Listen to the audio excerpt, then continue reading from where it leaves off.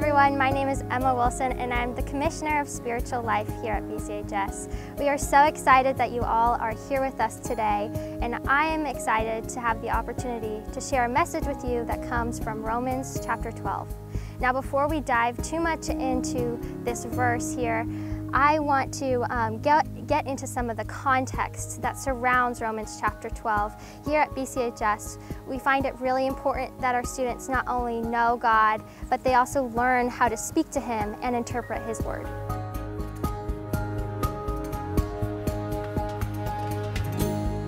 BCHS has helped me in many ways to know when I'm getting too far into sin or just getting too close to it in general. First of all, it's helped strengthen my relationship with God so that when I am finding myself falling into sin or falling into temptation, that I'm able to recognize that. I'm able to kind of take my thoughts captive and to understand that I need to go to God for strength and to forgive me of just what I've done or what I've been thinking. The chapels on Thursdays and being close to God really helps me recognize like I'm straying a little bit too far from the path and get back on track. One specific thing that I remember learning is that God is willing to wait for you. He doesn't want to rush you along your path with Him. He isn't mad at you for taking too long. He loves us all, and no matter how far along in our walk with God we are, and He's going to wait as long as He can for you. Okay, so diving a little bit into Romans chapter 12. Romans is the 6th book in the New Testament. We have Matthew, Mark, Luke, John, Acts, and then Romans. So at this point in the story, Jesus has come to earth, He has walked, He has served, He has been delivered up to be crucified, and He has risen again from the dead. And before He ascends into heaven at the end of Matthew chapter 28, He gives the disciples this instruction, and He tells them, "Go therefore and make disciples of all nations, baptizing them in the name of the Father and of the Son and of the Holy Spirit, teaching them to observe all that I have commanded you, and behold, I will be with you always until the end of the age." So the disciples have received this command from Jesus. He ascends into heaven, and now we find ourselves at the beginning of Acts chapter 1. And at the beginning of Acts, we see Pentecost, and Pentecost occurs, and the disciples are now equipped with every tool that they need to go out into the nation and serve the people of God and bring God's message to everyone. But they realize this is a really big goal, and they're really going to need some help if they are going to make this possible. So they enlist the help of a guy named Stephen, who we are introduced to in Acts chapter 6. And the Bible describes Stephen as a man who is full of grace and power, fueled by the Spirit of God. We see Stephen serve for about 1 year, and then in Acts chapter 7, we see him get stoned. And this was all approved by a guy named Saul. Fast forward another 2 chapters, we see God come and wreck Saul's world, and Saul actually begins his own ministry. In Acts chapter 13, Saul becomes Paul.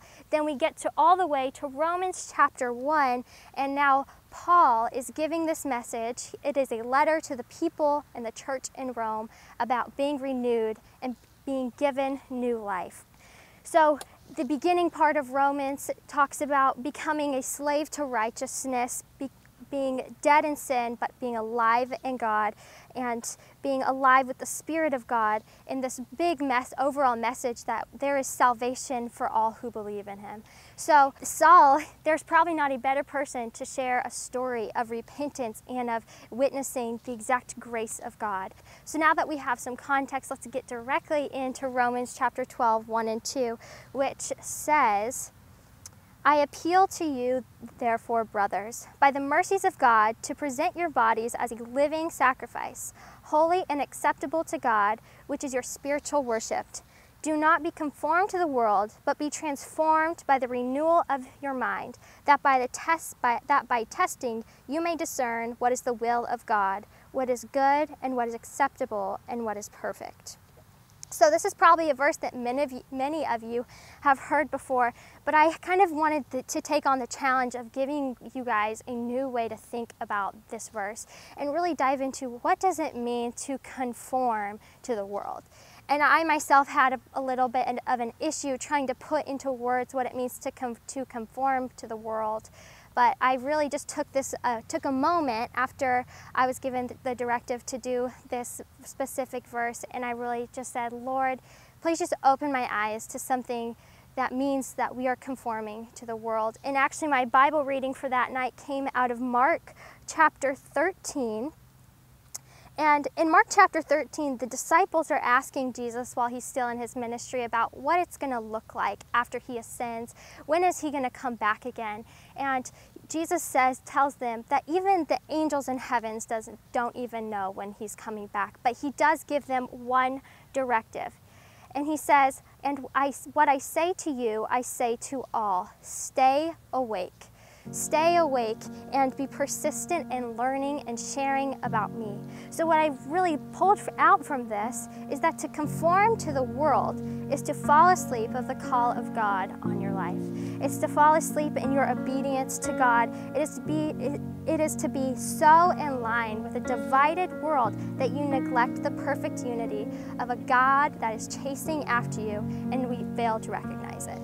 So that is what it means. To be conformed to the world is to be unaware and to fall asleep of the call of God on your life.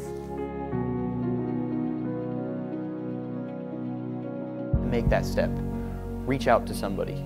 Call pastors, call people you know that you trust and say, hey, I don't sit right with who I am, and I want to drive closer to the edge. I want to have, or farther from the edge, excuse me. I want to have more, I want to live my life closer to Christ. I know what is right, and so that because I know, I think there's a burden on me, or a calling to do what is right and to show people what is right through my actions. And I think that when you knowingly sin and knowingly do what is wrong, that there's a kind of not a good feeling inside you, because you know what you should be doing, and I think that that's why it encourages me, is because I know what is right and wrong. So that's the first part of Romans chapter 12, verse 1 and 2. And so then we see the good news of this verse is that we don't have to stay conformed to the world, because our God is a transformative God, and he has the power to renew our minds and renew our spirits. It says, be transformed by the renewal of your mind. So first of all, let's pull it back to Paul. He is a walking testimony of the grace of God and of the power of renewal. And that biggest part of this news is that we can be too. We can be part of this renewal. And this renewal and this transformation in our lives, it really takes form in the idea of humble repentance before God. We have conformed to the world. We have fallen asleep to the call of God on our life, and now it's time to wake up and be renewed by the grace of God. And it's really all about this mentality that he is far greater than we could ever be, that he is greater than I. And it is only by his grace that we are saved. Romans chapter 3, verses 23 and 24 tell us that for all have sinned and fall short of the glory of God, and are justified by his grace as a gift through the redemption that is in Jesus Christ.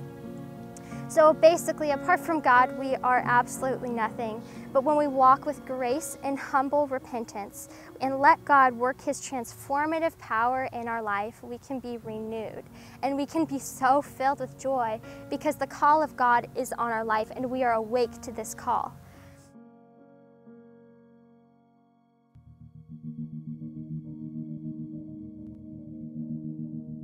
Coming to BCHS, you're just exposed to amazing people with great backgrounds, with great knowledge of God, great knowledge of Christianity. They know almost all questions that you may have for it, and it's just it's great to have that. And you see those great examples, and for me at least, it made me want to be more like that, more Christian, like more holy, more wanting to be like God, more wanting to be like Jesus Christ.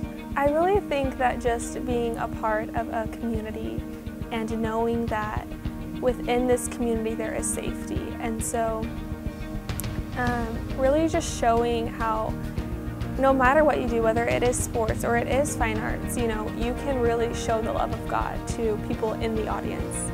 So the last part of this verse really dives into the so that. And the so that says that by testing you may discern what is the will of God, what is good and what is acceptable and what is perfect. So we really just juggle with this idea of renewal, and I love how Paul sums it up at the end of Romans chapter 12. He says, "Do not be overcome by evil, but overcome evil with good." And there's so many ways that we can do that. Specifically, I love the way that we transition from do not conform to this world into the way in verse 3, Paul specifically talks about the graces and the gifts of grace that only come from God. So here at BCHS, we understand that our God is a God of grace. He's a God of transformation. He transforms hearts. And part of Him doing that is that we all need to work together. So your role may look a little bit different wherever you're at. For some people, fulfilling the call of God on their life looks like being a teacher here at BCHS. It may look like being a doctor. It may look like being the President of the United States. But at the same time, we are all bound by the grace and the gifts of God.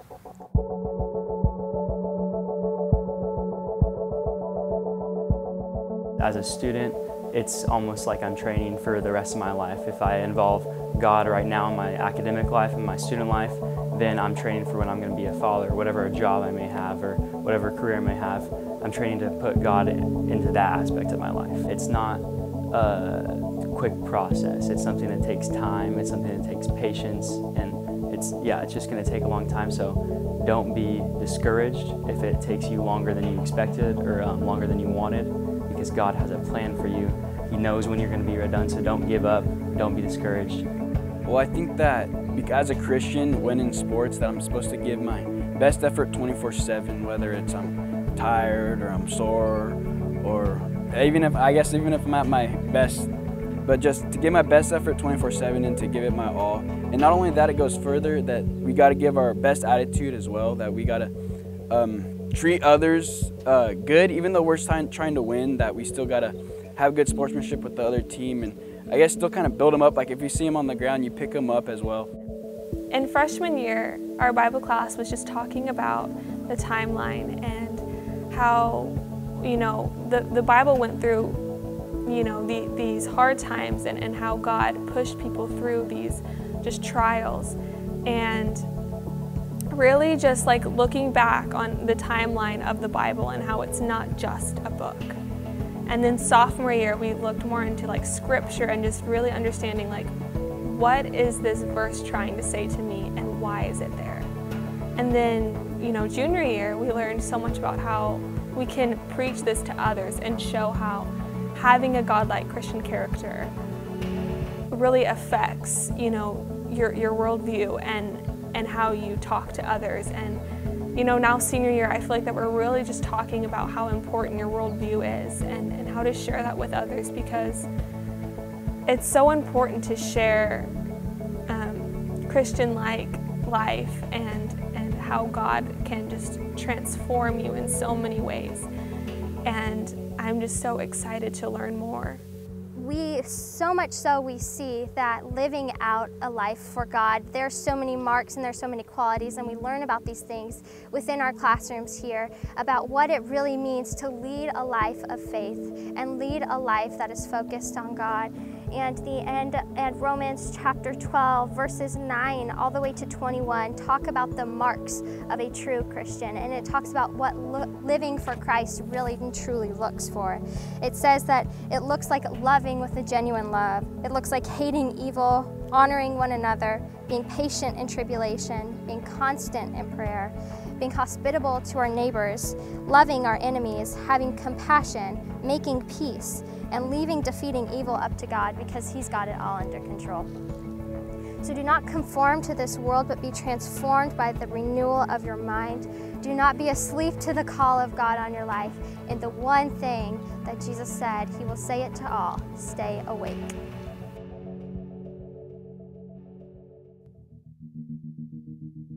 Thank you so much for watching this video. We are very disappointed that you couldn't be here in person with us for what would be a normal visitation day, but we're excited about the opportunity to share with you what we can share.